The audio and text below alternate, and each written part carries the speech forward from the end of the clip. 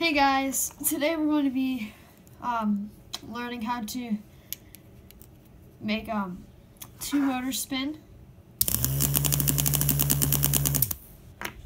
And they're all connected through the same mechanism as the Super Simple Circuit Mark II. It's just oh yeah, and if you don't know what that is, that's from my previous video. So this is all pretty much a circle, and it makes two motors spin instead of one. So if you ever want to make a car, which we will do a video on that, just a little toy car, maybe a remote control one. But if you ever want to do that, that'll be good for wheels. So let me tell you guys how to do that.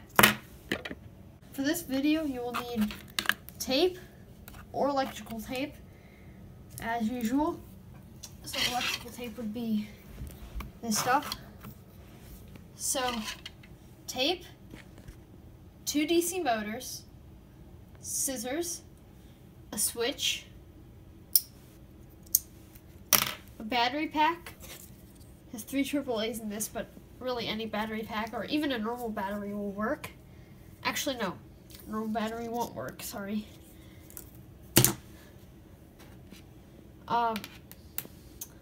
Into just these wires with the alligator clips.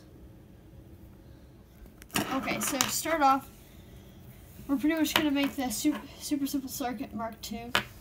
So we just get a motor, the battery pack, find the 2 red wires, and you just want to make just a crisscross, so an X, like that. Get some tape.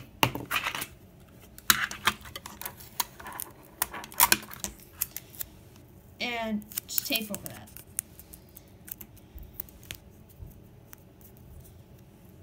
So, once you've done that, red wire should be connected. And you should have the 2 black wires exposed. So then what we're going to do is we're going to wire in the switch. So to do that, we're going to use this alligator clip and I'll just clip that onto the wire. And take the other end and clip it literally wherever you want on the switch. Does not matter. So, oh, it does matter. It has to be on one of these hoops. So, once you get it on there, nothing happens because you've not completed the circuit. So, to make the Super Simple Circuit Mark II, you would literally just connect this with another alligator clip to the right spot. And that would make that motor go. But in this video, we're going to be making 2 motors. So we're going to use that second motor, which is right here. And we're going to get that clip and clip this onto the positive, so the red one. That's important. It has to be the positive wire, so the red one. And then we'll complete this last. So that'll go aside. So you just have this motor and black wire exposed. So do the same that you did with the red wire in the beginning. You just want to crisscross them. And then get a piece of tape, and then just tape that on. Oh, see, that's not what you want to do, because there you'll see that the metal parts of these wires did not touch. And I'm going to go through this. This is why you need scissors in almost all my videos. I have to explain this in my first one, but since this is such a small little metal part, you just want to carefully, do not cut through the whole thing, just make a little, cut through it, just make a little bit of a little notch in there. See that? And then you just want to use your nail and slide that off. So then we have more metal.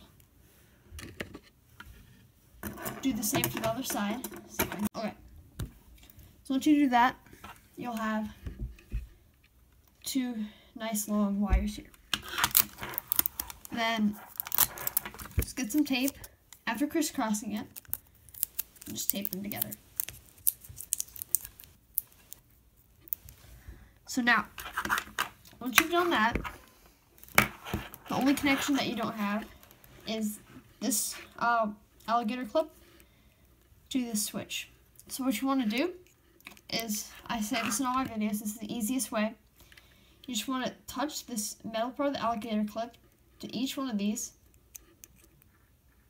and nothing happens. So you just want to switch the switch,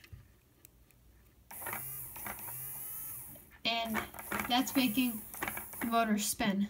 So you just want to clip it onto there and switch off. So now we have both our motors connected to a switch, connected to the battery pack, and then back to the motors. For proof that both of these are spinning, of course, going to put some tape, like I usually do, on both my motors. You do not need to do this. This is just me proving that these are spinning. Oh, this one over here is just taped down. There.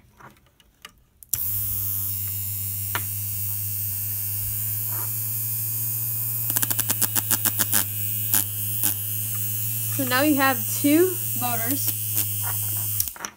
attached to one battery pack and one switch. So that's how you would wire that up. And yes, I built this using a Lego. So I showed that in the shop. So yeah, hope you enjoyed. Please like, comment, and subscribe.